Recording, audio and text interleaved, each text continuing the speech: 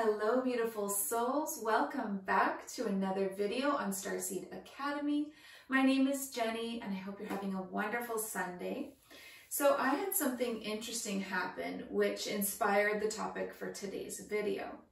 So I've been seeing a lot on YouTube and different social media that people are making predictions for December 21st, 2020. And so this seems to be an important date to a lot of people. There's a lot of questions regarding it, a lot of different theories. I've heard even perhaps that it has to do with the Mayan calendar and that something interesting or epic or maybe an event of some kind is supposed to happen on this day. So I didn't really know what to think. To be honest, none of that information was really resonating with me. And so I decided to go into meditation and ask the question myself. And so when I'm asking the questions that I have in meditation, I'm either speaking to my spirit guides, my team, which consists of angels, different Star Nation guides, so extraterrestrial guides, older ancestors, ascended masters. There's just so many people that are included in your team. And so you also have a team of all of these beautiful beings that you can turn to with any of your questions. And I do have a video actually on how to communicate with your guides. And so if you haven't checked that out yet, I really recommend checking that out. It's really important to be able to speak to your guides, especially in these times when things are so turbulent and you likely do have a lot of questions, whether they be personal questions about what you're going through or questions about bigger events like this December 21st, 2020. So because I had been seeing so much about this date and I really wanted my own answer, something that resonated for me, I decided to ask myself and see what kind of answer I got. So the unexpected part is that not only did I get an answer that satisfied me and that resonated for me and felt right, but I got a really long explanation and I felt compelled to write it all out. So this is a channeled answer that I got when I asked the Galactic Federation of Light. So instead of trying to remember what they said, I'm actually going to read it to you today because I feel like I wouldn't be doing it any justice to try to paraphrase or put it in my own words at all because it didn't feel like the answer came from me or my higher self. It truly felt like a channeled answer to my question. So what I'd like to do is just read the answer that I got, and then I have highlighted different sections of the answer that maybe we could talk about afterwards. So I'll read it through once first, and then I kind of want to go through some of the key points and what my interpretation is of those. And of course, we're all going to have our own interpretations, and that's perfect. That's how it should be. It needs to resonate for you personally. But I'm going to just read through the answer, and then at the end, we'll talk about some of the key points and see what we can come up with. So first of all, the way that I phrased the question was, on December 21st, 2020, is something going to happen? Is there going to be an event of some kind? Is it the end of something? And I just left it there to see what kind of an answer that I would get. And so who popped up for me to answer the question was the Galactic Federation of Light, Council of Star Nations. So this is a council within the Galactic Federation of Light called the Council of Star Nations.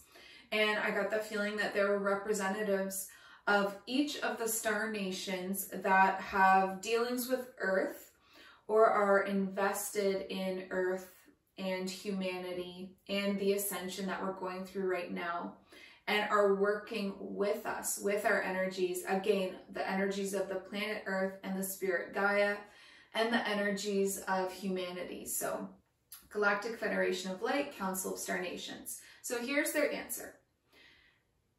Nothing specific to that day because it's not an outward event. It's an inner event. Those on the path of ascension, the raising of their vibration, will continue to experience frequency upgrades. As within, so without, this will ripple into your life. It's more about the last part of 2020, being October, November, and December, all being important, and leading you into a new version of yourself, noticeably. And that word noticeably was like underlined because they said it so boldly. So leading you into a new version of yourself noticeably, so you'll notice it. But you have to choose it. Choose to continue doing the daily work, your meditation routines, taking in knowledge that naturally crosses your path, and following your intuition, sharing your truth and your light with the world. Do you even recognize your life from January of 2020? How much have you changed within? How has that affected your life?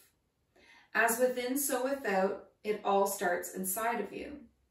We are monitoring the sun's activity, and these flares are slowly altering your DNA. Your consciousness is becoming more full because more of your soul is able to reside within the body as these upgrades bring your body up in vibration. Earth is living proof of these activations through her heightening resonance. The collective consciousness is undergoing a dark night of the soul that will hit its apex before the end of the year. Then it's time for healing. You are getting ready to assist with this. At this time, there are no plans for mass disclosure in 2020, as the intention would be distorted. But we are with you, and you may call on us for personal disclosure. The Earth is surrounded by our Star Nation representatives and councils. We too are sending you upgrades in the form of information packets and downloads to those that align themselves to receive. Call on your personal councils to integrate all that you are receiving. Be vigilant in your free will thoughts and creations. As we close 2020 with intense pressure applied on the imbalance of the energies of the current system, we are with you. The light quotient on Earth has greatly increased. We are seeing the impact of this light expressed as love and information, and it is spreading. A reminder to all that compassion is more powerful than ego. Remember this in the days ahead. So that was a lot of information. And so I basically highlighted the parts that stood out to me that I thought we could cover today. And if you have any questions about any of this, just like of a certain part, then leave it in the comment section below and I'll see what I can do to get an answer on it. But so far, the questions that I had from this were about, the first thing that I have highlighted is about the sun's activity. So it said, we're monitoring the sun's activity. These flares are slowly altering your DNA. So that's solar flares, right? And your consciousness is becoming more full because more of your soul is able to reside within your body as these upgrades bring your body up in vibration. So that makes sense to me because as we raise our vibration, we get into less of a dense state. So as the dimensions also, if you think of it dimension-wise, like third, fourth, fifth, sixth, it's all less dense and it's all more like light bodies and etheric. And so it makes sense that as the solar flares are changing our DNA, and as we're also working on raising our vibration, that our soul, more of our soul, would be able to reside within our body because our soul is of the highest vibration. It's like our highest self, and it's ancient and it's non-physical. And so for it to be able to come more fully into our bodies, we would need to do that work of the raising of our vibrations, which can be done in so many ways. It can be done through being more intuitive with your diet and what you're eating, moving your body, meditating regularly, taking in spiritual knowledge, and working more with the energies of love, oneness, unity, forgiveness, which would mean doing the shadow work involved with that. And shadow work is when you remove your darker, heavier energies that are left over a lot of the time from childhood, like a lot of the trauma, and you go within to remove those from your chakras and your energy system. So as we're doing all of this, plus all of these upgrades coming in with these solar flares and energies, it just makes sense to me that yes, your soul would be able to reside more fully in your body. So it's almost like a meeting of the two, of the soul and the physical body. And that would make your consciousness more full and give you that more awareness and more of the understandings of the universe and the truth of oneness, which is such a huge lesson to learn. So the next thing that I had underlined here was right after that part, was that Earth was living proof of this. Living proof of the activations happening through her heightening resonance. Well, that's the Schumann resonance, right? We see that. If you're following the Schumann resonance, you're seeing that there are, like, more than ever this year and recently, these spikes in the Earth's energetic vibration. It's like Earth's heartbeat. And so her energy is raising from that 7.83 hertz all the way up some days to like 70, 80, I think 90 one of the days. And oh, that's affecting us so much too. So we're getting it from like the bottom and the top. So from the sun and from the earth, all of these heightened vibrations, it's all changing us. And it's all bringing us into this new earth 5D way of being. Then they talked about the collective consciousness undergoing a dark night of the soul. Absolutely. I totally see and feel that happening. And that this dark night of the soul that the collective consciousness is going through was going to hit its apex by the end of the year, which means we haven't hit it yet. Like, wow, so much has happened in 2020. It makes you wonder what's left. But I mean, I think this year might go out with a bang. I think there's going to be a lot of, well, like civil unrest, political unrest, more of the same, but obviously heightened versions of it. And then it says, then it will be the time for healing, and that we are all getting ready to assist with that healing. So that's why we're doing so much work on ourselves, so that we can show others the way back from trauma. The next point that I had highlighted here to discuss was about disclosure. So they had said that at this point in time, and obviously things can change, right? Like, this is why you can't predict the future. And anyone that thinks they can and wants your money to predict your future for you, I don't know about that, because it can change. It's always changing. With every decision we make, it's changing. So they were saying that at this time, there were no plans for mass disclosure, disclosure being extraterrestrial life being shown to humanity as being something that's real and that exists. So, hello, Gussie. You probably, oh, he wants the flowers. Hi, Gus. This is Gus. He wants to be a part of this council meeting. So, so basically that there was no plans for mass disclosure at this point in 2020 because the intention would be distorted. Well, can't you see that as being true? The way that everything is so distorted right now by the media, it's so crooked.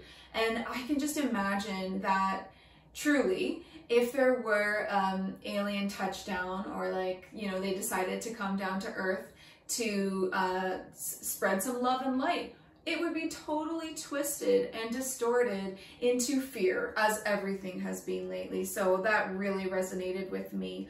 But then what was really interesting is they said, but we are with you and you may call on us for personal disclosure. Like, what does that even mean? So here's just my interpretation, right? Like, so let me know what you think, obviously, but personal disclosure being that you could have meetings with council members and with different extraterrestrials and guides. I feel like we're doing that now though, right? Like, for instance, just this channeled message would have been like a personal disclosure of sorts, where I'm talking to a new council that I hadn't talked to before. Like, I've talked to the Galactic Federation of Light, but haven't talked to what they called themselves was the Council of Star Nations, which I thought was so interesting, which I also love because I am such a multi-dimensional soul and have had lifetimes on so many of the different star nations. So I feel like I personally, within myself, represent so many different ones. So I really liked that that's who I was talking to. But yeah, what do you think about that personal disclosure? Do you think that means like in the etheric astral realms, like when we're meditating and going in for these answers through trance or sleep time, dream time? Or do you think it's physical? Like, I'm not sure what I think yet. I would love that to be a personal disclosure that could happen in the physical realm. No, don't bite those. Leave those be. But I don't know if our physical bodies could handle that yet, because these extraterrestrial beings would be of such a high vibration. I mean, they don't exist in this dimension at all. So they'd be of such a high vibration that that would really affect us physically. Are we ready for that? I want to believe that we are. And I would like to believe that that's possible. But I don't know how I feel about the personal disclosure thing. So tell me what you think below. Next thing was that I highlighted. I mean, there's a lot in here, but the next thing was that that the Earth is surrounded by our Star Nation representatives and councils. That's what they said. So I was picturing like all of these beautiful light ships all around the Earth, and also like them weaving these grids of higher vibrational frequency to help us. And then that they too are sending upgrades in the form of information packets and downloads to those that align themselves to receive. Well, isn't that what we're doing right here? Stop. Get down. Stop. I mean, it is. It's what we're doing right now by asking these questions and bringing those channeled answers to the Earth plane, you know, through ourselves, all of us that are doing this. There's so many people that are channeling the different councils and bringing those answers through for humanity. So I feel like that's what we're doing. Like, we're receiving these information packets and downloads. We're aligning ourselves to receive that information through the raising of our vibration. Again, see how important it is? And then it said, call on your personal councils to integrate all that you are receiving. So your team, your personal councils and teams, your spirit guides. So I feel like I've definitely made it a part of my life to be calling on my personal councils. That's why I feel like it's so important to learn how to communicate with them. And it's also where the inspiration came for my guided meditation to meet your star family and your galactic councils. Because in that meditation, you actually do meet your own personal council. So that helped me. That, like, also that's confirmation for me too. Like, that helps me feel like I'm on the right track for what I'm doing, which is really, really lovely to get confirmation. And it just makes me want to keep going too. And then the next thing I have highlighted here for being something that stood out to me was, be vigilant in your free will thoughts and creations. As we close 2020 with intense pressure applied on the imbalance of energies of the current system. So intense pressure is being applied on the imbalanced energies. And when I read that, or like heard that, I actually thought of free will. And I thought of how the free will of humanity is being blighted at this time in so many ways through the different beings and forces that want control of the matrix third dimensional system. And so there is a lot that is crossing the boundaries of curbing people's free will. And I know that that's not allowed, right? So I think that that's why there's this intense pressure being applied on these imbalanced energies. And again, we've talked about this in other videos, but those blights on free will are when people are being controlled without knowing that they're being controlled. And it's like they're a darker intention to control people through the things that they're adding to water, to food, spraying in the skies, the things that they're putting in programming on purpose. So whether that's the entertainment programming or news programming, things are being slipped in there on purpose to have people unconsciously being swayed one way or the other. So those few ways among many that we may not even know of at this time are their ways of trying to take the free will and use it for their own will, which is no longer free will. And so that's definitely not allowed. And so I'm really happy to hear that not only are they surrounding our planet, that they're aware of all of this that is going on, but that they're putting pressure on those beings to end this imbalance that's happening with the energies. And then they just say right after that, we are with you. Like, that's so beautiful. I actually have that written in all caps, which I don't remember doing. So that feels like a really important sentence. We are with you. And the light quotient on Earth has greatly increased. We're seeing the impact of this light expressed as love and information as it is spreading. A reminder to all that compassion is more powerful than ego. And I have compassion underlined here. And they say, remember this in the days ahead. And so compassion is an easier place to arrive to within yourself if you have embraced the idea of oneness. And oneness is about how all souls come from the same source, and how no one is more special or better than or less than another. We are all truly equal. Though we are unique, we are all equal in our worthiness and in our right to exist at all and to be here on earth.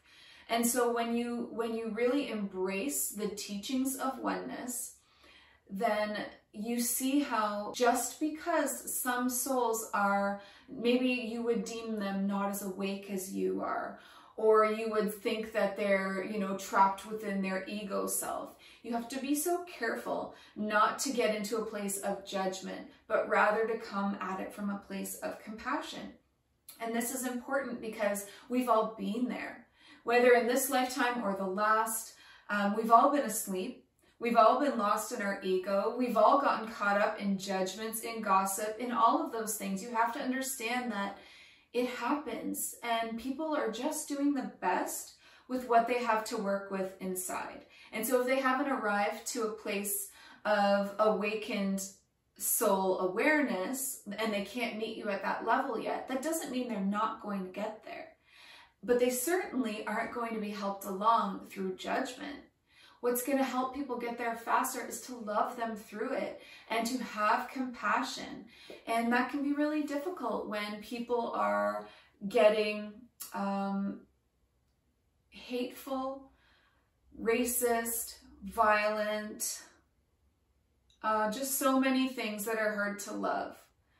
But we need to get to that place inside of ourselves, and we do need to learn how to love people. We don't have to love the acts of these hateful energies, but we do have to love the soul deep within and know that all of us souls have a spark of source within us. That life source is the same that animates us all and that brought us all to be in the first place. Like, we truly are all the same deep within. And so it's more important than ever to embrace unity, consciousness, to embrace compassion and love for all, and to be an example of that in the world today. And I think that's really what they're talking about. So yeah, I don't really think there's much more I can add to this. It's a lot of information. I'm gonna do some more meditating on it and really try and take in this information as much as I can. But in a sense, I'm happy to know that, and it resonates with me, that nothing is specifically going to happen on a specific date. I don't think that they could plan things to such a specific degree when so much is still up in the air and when everybody does have their own free will and so many decisions to make before the end of the year. Like December 21st, 2020 is still quite a ways away. When it comes to terms of how much we can change and grow within that amount of time. Do I want disclosure? Of course I want disclosure. Who doesn't? But I'm going to work on the personal disclosure that they spoke of. But there is one more thing that I wanted to share with you before closing out this video. I actually found a journal entry that I made. So I'm just going to grab my personal journal here. I have a lot of different books for different things. So this is one that I just write how my life is going and different thoughts in it. So I found this journal entry from September 15th and I remembered it. It like flashed in my mind as being important to tie in with this message from the Galactic Federation. And it says here in this entry, messages from self, intuition. And then it just has bullet points with just a couple of words each. So the first one is January. The second one is go through the door. The third one is be at peace, rebirth, spiritual and physical integration. So I don't know, I really feel like that all ties in with this message that people believe something is going to happen December 21st, 2020, something big. And here I've written down, you know, in January, there's going to be a door. You need to go through the door. You will be at peace. It will be a rebirth of sorts, both spiritually and physically, and integration. So I don't know, guys. These are exciting times. Only time will tell what's really going to happen December and January, and how the year 2020 is going to continue to play out and then end. And gosh, what do we even have waiting for us in 2021? So again, please share your thoughts on all of this below. I'd love to hear them. Please make sure that you're sharing messages of love and light, and not coming from a place of anger or hatred. That's not going to help anyone. If you're feeling fearful, of course, feel free to share that, because it's good for us all to encourage and comfort one another with our energies. So if you liked this video, please go ahead and click like, share the video if you think that it's going to help someone or be of interest to someone. Please, most of all, subscribe to the channel, because your support and loving energies help me so much to be able to grow my YouTube channel and reach as many people as I can with these light messages, which I truly feel is so important right now. And if you're looking for more daily content, then you're going to find me on Facebook and Instagram, whereas on YouTube, the schedule is Sunday, Monday, Wednesday. So I love to hear from you in all of the different corners of the internet. The most important thing, though, is for you to remember, of course, listen to your heart and the quiet voice within, because you are so much more than the body you are in. Have a great day. Talk to you soon. Bye.